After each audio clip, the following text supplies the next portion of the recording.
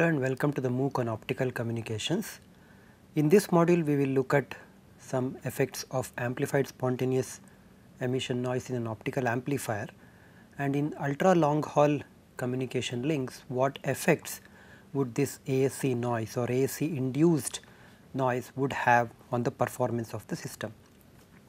We remember or we recall from earlier modules that an optical amplifier, that could be a semiconductor optical amplifier or it could be an erbium doped fiber amplifier, is characterized by two things. One, it is the gain of the amplifier, which means that if at the input terminals of the amplifier we have an input power of P in, optical power of P in, at the output terminals of the amplifier we get a power which is G times P in.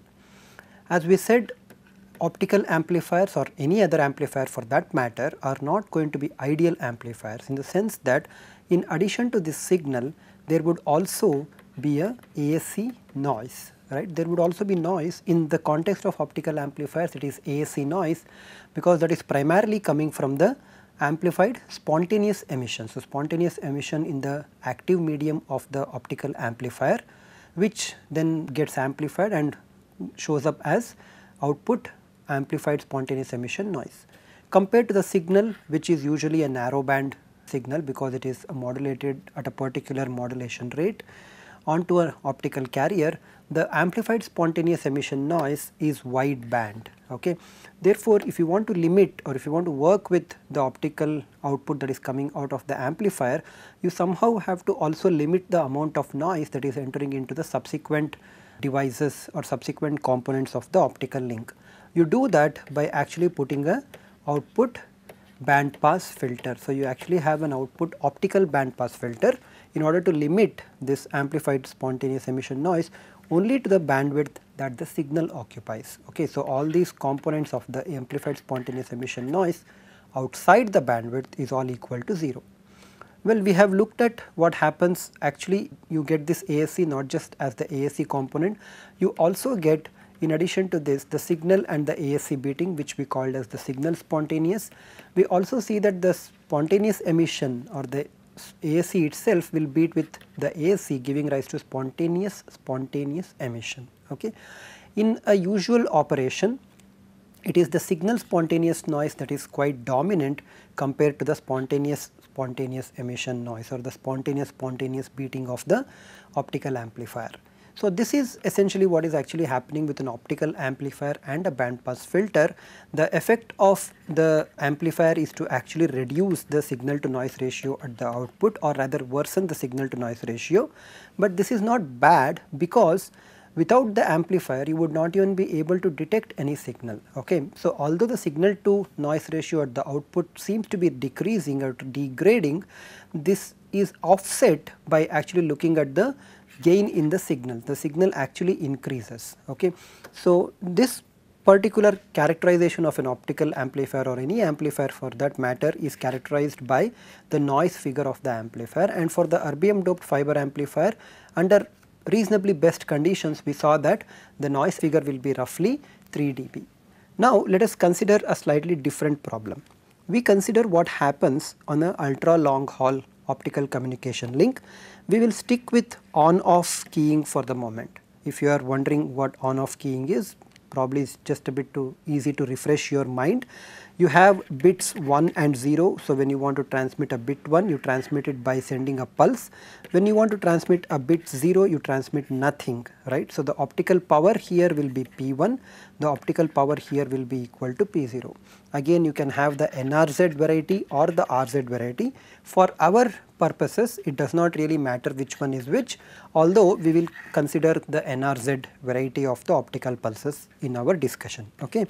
So, at the transmitter you have the on off keyed pulses that are coming out, and then you have a fiber link through which this intensity modulated or on off key modulated signals are passing through, and after they have passed a certain length, which let us call it as LA, the level of the optical pulse would have reduced because of the attenuation in the fiber, which is what we are only considering. We are not going to consider the dispersion aspects.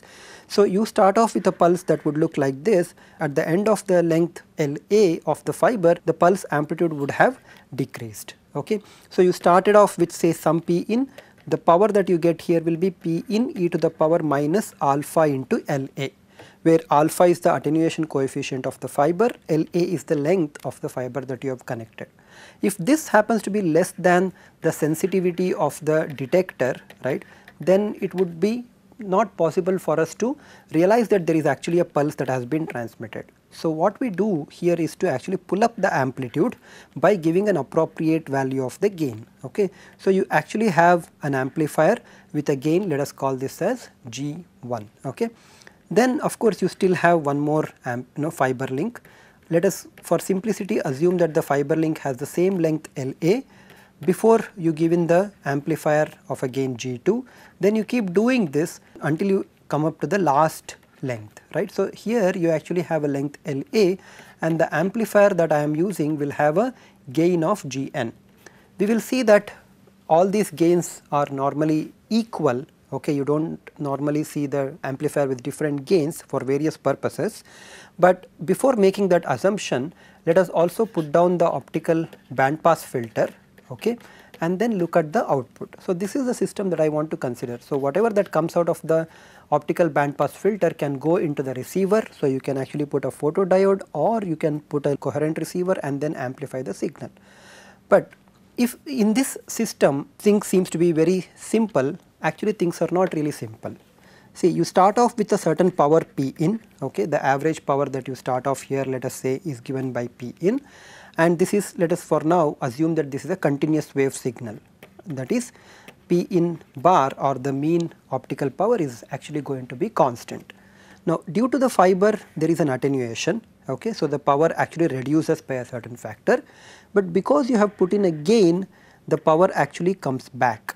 Okay. If you call the loss factor here, which is e to the power minus alpha LA as H1, okay, H1 denoting the loss in the first fiber link, G1 denoting the gain of the first amplifier that you are going to put in, okay. Then you again the power reduces because there is a loss factor H2 because the optical signal is propagating in the second link as well, and from here you again pull the output back by supplying a gain of G2, and this process keeps on reducing until you come to the last stage where again there is a factor Hn, okay, because of the nth fiber span, and then you pull the amplitude back up to get the total gain of Gn, okay, and this would be filtered. Let us assume an ideal band pass filter, which means that it is not decreasing the amplitude of the signal. So, this goes to the receiver side, okay. So, the mean received power can be obtained by looking at the loss and the gain and then multiplying each of these components, right, because the power at this point is simply given by P in bar H1, while the power at this point is given by P in bar H1 G1, correct, and the power here is given by P in bar H1 G1, which is the power from the previous stage times the loss factor H2, and finally the power here will be given by the power at this stage, which is P in bar H1 G1 H2 and then pulled up by the gain G2, okay. And therefore, if you come all the way up to the receiver side, you see that the power at the receiver should then be given by product of all this, right. So, you actually have P in bar, which is the input power, times H1 G1 H2 G2 and so on all the way up to Hn Gn, right. So, the loss factor and the gain factor are both getting multiplied with each other, okay, and in general one can always assume that H1 is different from G1, H2 is different from G2 and so on, but normally that is not what is done, because then the amplifier spacing becomes unequal, the saturation power of the amplifiers become different. So, in order to avoid all these problems, you normally take all the amplifier losses to be the same, that is Hi is equal to the same value of H, which is given by e to the power minus alpha into La. This you can do by putting all the amplifiers at a equal distance from each other. So, the spacing La, which is called as the amplifier spacing, is kept constant, and of course, how many stages we have? We have I is equal to 1 to all the way up to n, okay. So you can write down what is the power that you are receiving in a shorthand way by introducing this symbol called as pi symbol, and then write I is equal to 1 to n. It simply means that you have to take a product of the terms of the form HI GI. Okay. So this is a shorthand notation to write down this particular factor. Okay. So this is what you get at the receiver side, and we have already said that all the loss elements H will be the same. So you can pull that H element because it does not depend on the index I outside of this case. So you simply write down this as P in bar and then H. Of course you are going to multiply this factor n times, correct. So what will happen, although that is not dependent on I, it is actually what we mean is that this is actually constant and independent of the value of I, but this factor gets multiplied n times. So what you get here is e to the power minus n alpha La. Does this make sense? In a sense, yes, it does make sense, because you started off with the transmitter here and then you started placing an amplifier at each positions, right. So you placed an amplifier, between there is a fiber, and so on we did until we ended up with the last amplifier. What is the total length from the transmitter to the receiver side here? It would be equal to La into n. Does it make sense? Yes, because the amplifier lengths, okay, if you are using an erbium doped fiber, this amplifier length is about say 8 to 10 meters, whereas this La is typically from anywhere between 60 to 125 kilometer, with frequently the values being at 100 or 80 kilometers. Okay. So at 100 or 80 kilometers, that would be very, very large compared to this small 8 into 10 meter loss. Okay. So you can either absorb the loss in this erbium doped fiber amplifier or the semiconductor optical amplifier back into this factor H and then work with it, or you can simply ignore the losses at this point, they are not going to be very large, and then realize that the distance from the transmitter to the second amplifier is about La into 2, and after n amplifications the distance would be La into n. Let us call this factor as total length.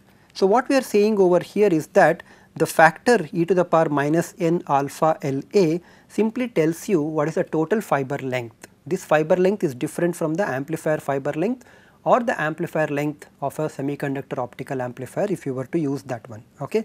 And the total loss over that total length L total is given by e to the power minus n alpha into La. Okay, this factor we have obtained. What about this factor Gi? Now it is in principle, as I said, possible to actually have various values of this Gi. Okay. So you can actually make this Gi values of one stage be different from the other stage in an overall effort of either increasing the power beyond this P in bar, which is what at the transmitter side would be, or you can reduce the power. Of course you would not normally reduce the power. So the design criteria at this stage seems to be that you choose this product I equal to 1 to n Gi in such a way that this term, okay, overall will be either greater than or equal to 1. You normally choose the option of being equal to 1, which means that your product I equal to 1 to n Gi is equal to 1 by e to the power minus n alpha La, but 1 by exponential of minus x is nothing but exponential of x. So you just pull this up to the numerator side, you get e to the power alpha n La. Now there are factors which are, there are n factors here, right. So you actually have this factor G1, G2 all the way up to Gn. This should be equal to e to the power alpha n La. One simple way of doing this or satisfying this constraint is to simply make all the amplifier gains equal to the same value, which is equal to e to the power alpha into La. Correct? If I do this, then the product of n such terms, product of n e to the power alpha La terms is obviously going to be equal to e power alpha n into La. Correct? So if this is equal to that, then you have the loss factor, total loss factor as e power minus alpha n into La, whereas the total gain factor also being exactly equal to e power alpha n La with a plus sign, of course, in the exponential argument.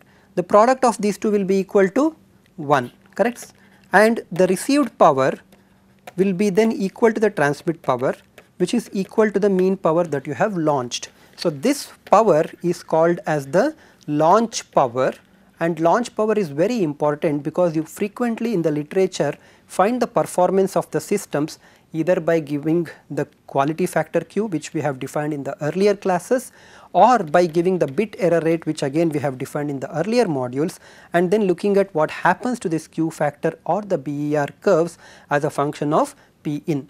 Considering this as a function of the BER, this is what you normally get. Okay. So, there is a certain optimum launch power for which the BER is small.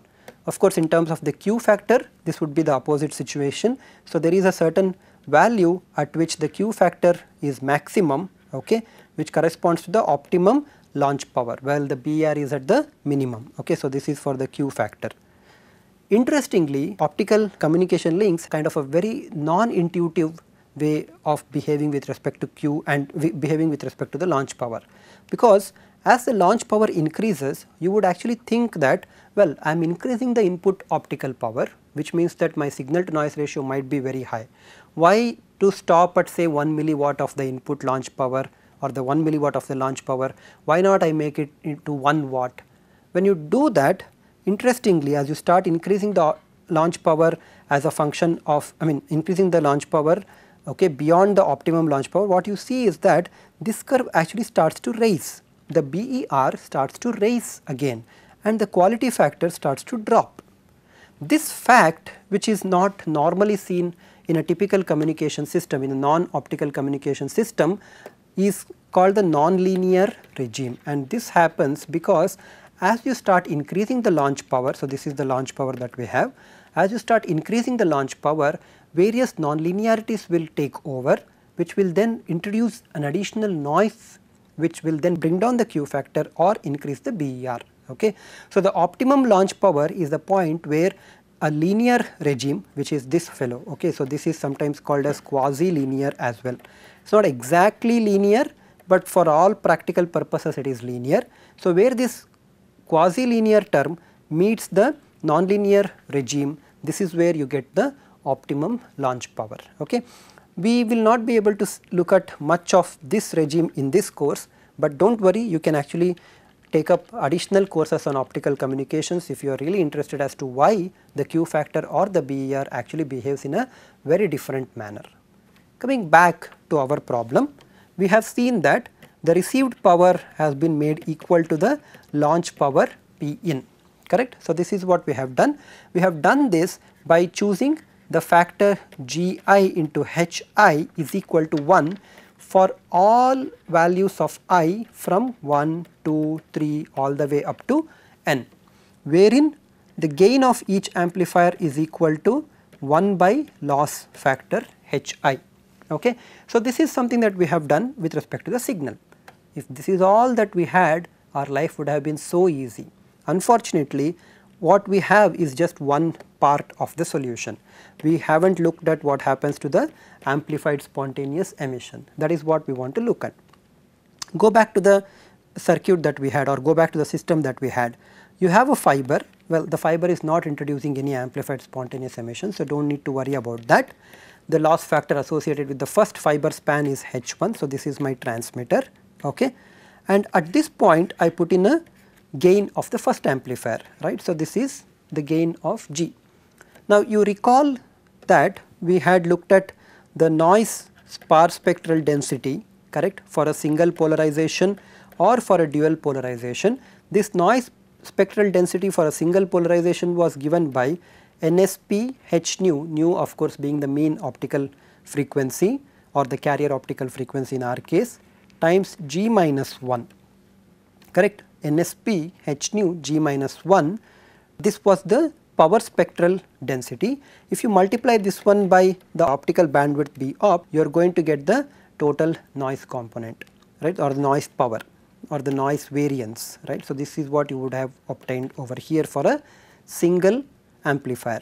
For a dual polarization, instead of 1 NSP you get a 2 times NSP because there are 2 polarization modes, but the power spectral density at this point is still given by 2 NSP H nu into G minus 1. Okay.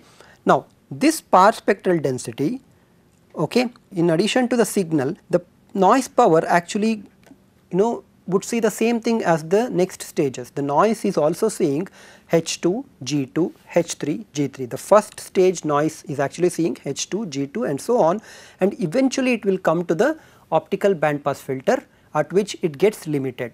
So, the spectral density and the noise power of the first amplifier grows as the length of the link grows. Why would it grow? Well, as far as the amplifier is concerned, whether the photons are coming because of the signal or whether the photons are coming because of the amplified spontaneous emission noise, they are exactly the same. They both are equal to each other as far as the amplifier is concerned. However, because of our problem they would not be equivalent, because for me signal is not the same as the noise, but an amplifier does not really care, and the fiber also simply does not care. It will start attenuating any optical power once the optical power is launched into the fiber. So, based on this fact that both amplifiers as well as the fiber sees noise as well as signal with the same way, the noise power of the first stage, so let us call this as PASC1, noise power because of the first amplifier, and let us assume for now just that we are working with single polarization, because for dual polarization you can always add another factor of 2, right. So, this would be equal to NSP H nu G1 minus 1, right. This is the noise power that is coming off because of the first one multiplied by the optical band pass filter. This then has to go through the stages H2, G2 all the way up to Hn, Gn. This is the noise power that you are going to get. What about the noise power added by the second amplifier? Well, the second amplifier also has the same spectral density. This would be given by G2 minus 1 B opt, the optical band pass filter, but it does not see H2, right, because H2 is now previous. So, this one is H1 G1. This G1 sees H2 and G2, whereas the second amplifier with a gain G2 would only see H3 and G3. For this H2 has already gone back. So, this would be H3 G3 all the way up to Hn Gn. So, if you continue all this and recognize that you are at some point on the nth amplifier stage, the power spectral density is still the same. The gain of the nth stage amplifier is G small n. The optical band pass filter is assumed to be ideal and has the same band value for everything, and this portion, this whatever the remaining factor that it sees, can be rewritten as j equal to n plus 1 to capital N H j g j. Okay. I hope this shorthand notation is now familiar. If not, you just go back to the beginning of the module and you will see what this term is. But you might question, well, we have already seen that H2 G2 must be equal to 1, Hn G1 must be equal to 1 and so on, right, and you are right, these factors are all equal to 1. But these by themselves are not the total ASC noise components, right. The total ASC noise is obtained by adding up all these elements, and you basically add up the nth stage amplifier noise, okay, n equal to 1 to capital N. There are n amplifiers and you simply sum all the n ASC noise components, and when you do that, because these factors are all going to be equal to 1, so this factor is 1, this factor is 1, in fact this factor is also equal to 1, then what is actually happening? Well, this is one factor plus this one and there are n such factors, right. So, what you get is NSP n H nu G minus 1, because all the gains are also the same, right, for each stage the gains are also the same, times the optical band pass filter. So, if you see this expression, you can think of this as the ASC power spectral density of a single polarization mode and an equivalent version of that multiplied by the optical band pass filter, where for a cascaded stage of n amplifiers, the equivalent ASC noise, okay, is given by n times the noise for the or noise spectral density for each amplifier, okay, having the same gain. Of course, it is very important for me to stress again that all the gains are the same, okay, all GIs are same and they are equal to just a factor of G, okay. There is one smaller thing that is associated with this one, okay. If you look at the ASC power, we will not prove this one, but you can see this one later. If you look at the ASC power and then you see this one as a function of the amplifier spacing LA, it turns out that as the amplifier spacing increases, remember as LA increases, e to the power minus alpha A decrease, which implies that e to the power alpha LA must increase, which means that the gain of the amplifier has to be increased. Obviously, if the loss is increasing, the gain has to increase in order to compensate for the losses.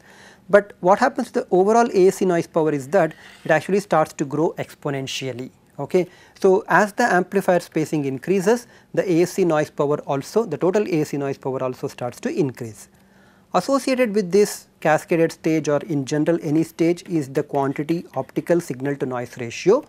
This is exactly like a signal to noise ratio, except that this is talked in terms of the optical signals. So, you have a certain mean power P in that you have received. Okay. So, this is especially at the receiver side that we talk about. So, the received power is P in bar. Why should it be P in bar? Remember, we have chosen H and G such that this is equal to 1, and therefore, all the amplifiers are going to compensate exactly for the losses, and the received optical power will be equal to the launch optical power P in bar divided by what is the total noise variance that you have for a dual polarization if you were to look at. So, this is OSNR for the dual polarization. Each amplifier has a power spectral density of 2 NSP h nu into G minus 1 in the bandwidth of B opt, okay, times N. This would be the optical signal to noise ratio. But what should I choose as B opt? There is actually no specific value. The kind of agreed upon value is that this should roughly be 12.5 gigahertz, which corresponds to roughly about 0.1 nanometers. Okay. So, this is the reference bandwidth that you choose, and within this reference bandwidth, whatever the signal power to the noise variance that you get is called as the optical signal to noise ratio. So, we have looked at what happens to the AC. We have looked at an optical communication system with what happens when you have multiple noise sources. What you can see here is that the noise spectral density actually starts growing linearly with respect to N. If you were to actually consider just this receiver side after a cascade of amplifier stages, if you just put a photodiode and then detect the signal, you will see that the Q factor actually depends on the square root of this N, so inverse square root of N.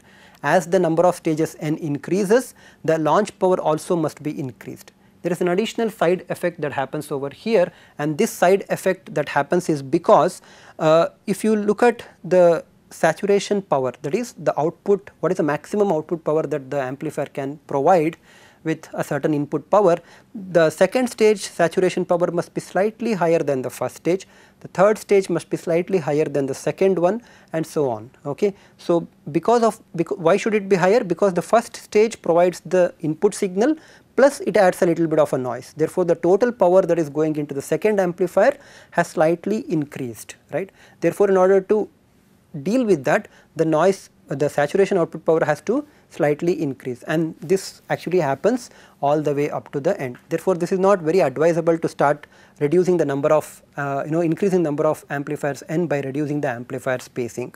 So, there is a trade off over here, reduce LA, you reduce the AC power, but at the same time you are going to increase N, which means that the OSNR starts to dip. We are going to look at what would be the coherent receiver, look at the amplifier with the direct detection receiver, and what would the AAC noise do in the next module. Thank you very much.